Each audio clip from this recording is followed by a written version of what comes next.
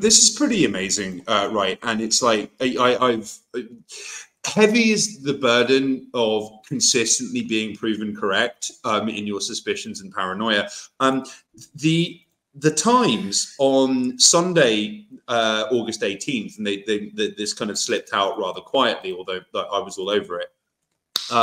They published this absolutely astonishing article. Ukraine is invading with British tanks. What does it mean for us? Which sounds like this kind of like informative listicle, but actually reveals that Ukraine's Kursk invasion, which we spoke about last week, which has kind of split Ukraine supporters between, ooh, this is the downfall of Putin, and ooh, this is complete and utter insanity, directing Ukraine's best soldiers and expensive Western equipment into Russia, where they face almost certain death, while Russian forces continue to advance by the hour in Donbass and are close to breaking through every single defensive measure that the Ukrainians constructed from 2014 onwards, is a British operation. Now, it notes that there were a number of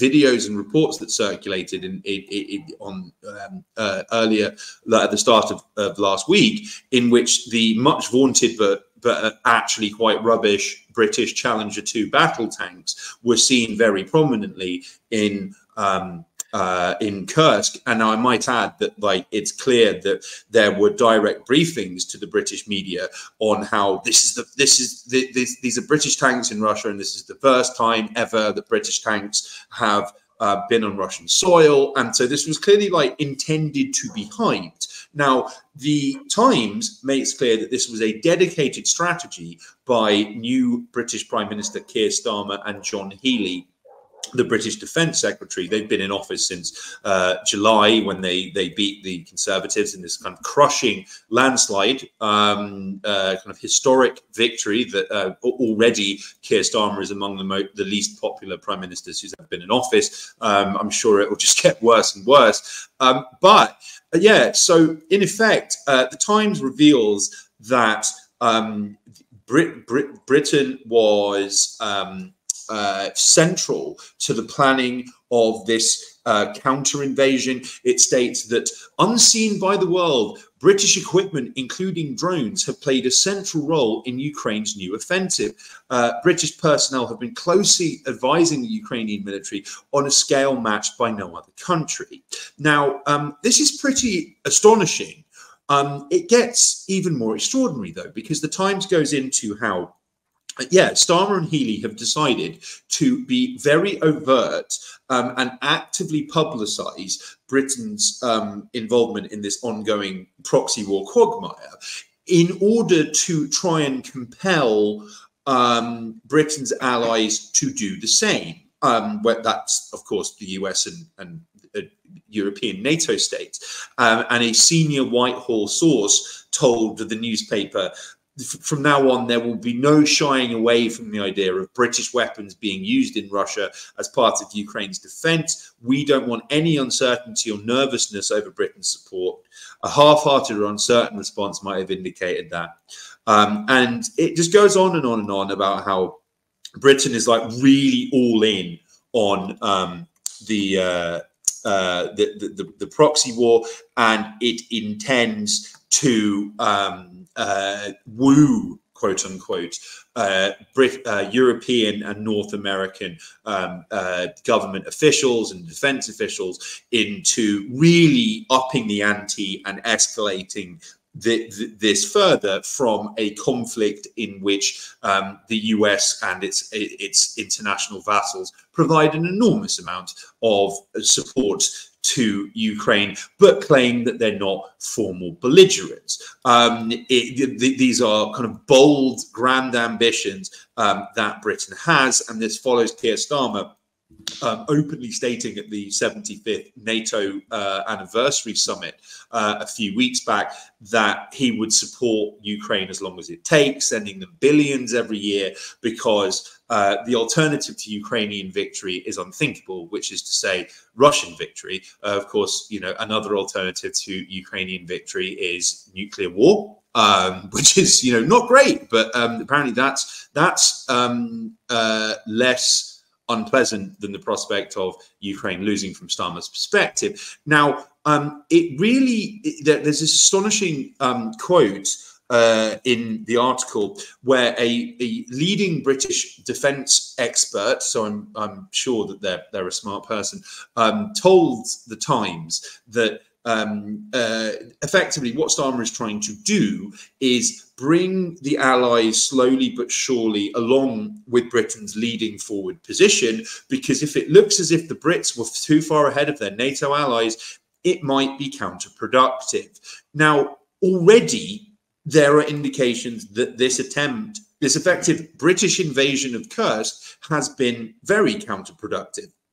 And has boomeranged pretty spectacularly on Britain and Kiev, because it was so openly a proxy strike, which was, as we discussed last week, there were British and German tanks in profusion, and now we learn that Britain has been has orchestrated this and has been supporting this.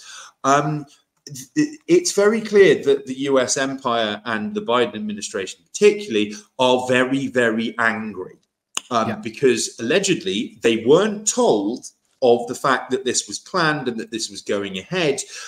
Foreign Policy, which is kind of the US Empire House Journal, states that the Ukraine's incursion to Kursk caught the Pentagon, State Department and White House off guard. They were not warned, they were not consulted, they were kept out of the loop.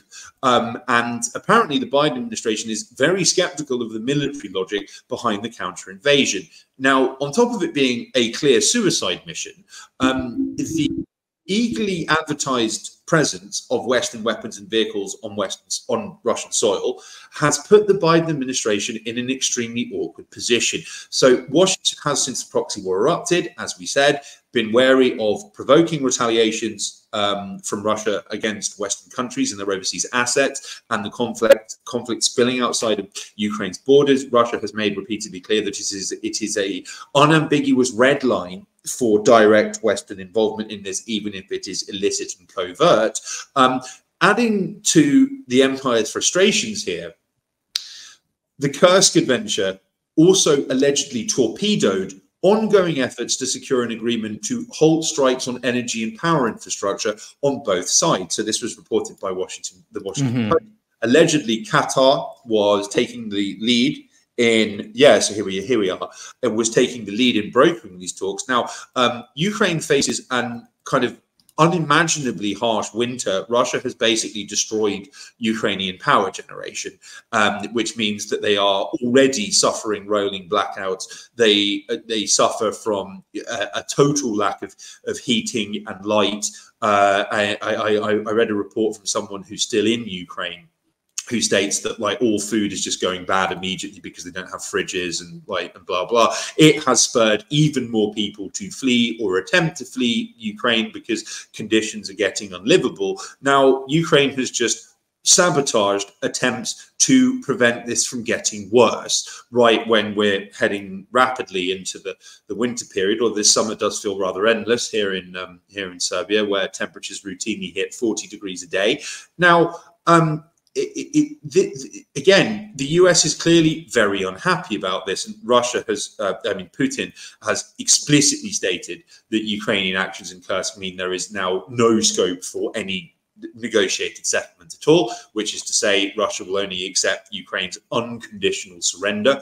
But the US also seems to have changed course as a result of this counter-invasion. Now, on August 16th, the Times of London reported that the US had blocked Ukraine's use of British-made long-range Storm Shadow missiles, which they have a range of 250 miles, against Russian territory. Now, the previous Times report that we've been discussing, which reveals that Kursk was a British adventure, states that securing Western backing for strikes inside Russia using Western-made weapons is a core objective of Starmer and John Healey. Now, they already seem to have completely screwed themselves by going ahead with this counter-invasion. And like, I think there are other indications that other proxy war sponsors are changing course as well. It was quietly reported on August 17th that the German finance minister, Christian Lindner, has ceased all new military aid to Ukraine as part of a wider initiative to slash government spending. This is 3 days after the Wall Street Journal published this very bizarre kind of James Bond style fiction of how Nord Stream 2 was allegedly bombed in the greatest and gravest example of industrial sabotage in modern history, which the culprits have been unidentified for ever since it occurred in 2022, although we can kind of guess at like who was behind this. The Wall Street Journal also claimed that because there's no paper trail and there's no evidence that would stand up in court, no Ukrainian officer will ever stand trial. So that rather conveniently ensures that Zelensky and his band of merry men are not going to be in the dock anywhere for allegedly having done this. But it does also give Germany a pretext for ceasing aid to Ukraine. Now, I strongly suspect that the US has had enough of Britain escalating. Like, we at Active Measures have consistently discussed how Britain has been the driving force between major escalation in the proxy war. Britain was behind the bombing of Kerch Bridge. I strongly suspect they were actually responsible for bombing Nord Stream 2. It has been reported, and I tend to think this is not just a cover story or limited hangout, that the US was very angry about the bombing of Kerch Bridge and the bombing of Nord Stream, which they knew about in advance, because they knew that this would lead to a major escalation.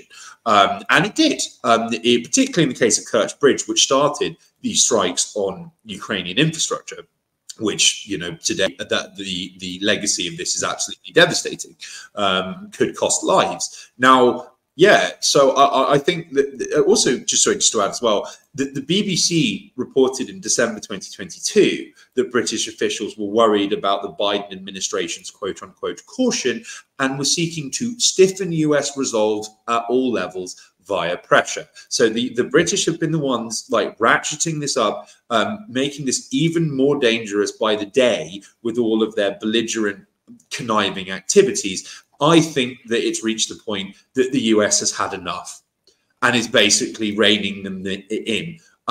That's encouraging, if I'm right. And again, I'm usually only ever wrong when I think I've made a mistake.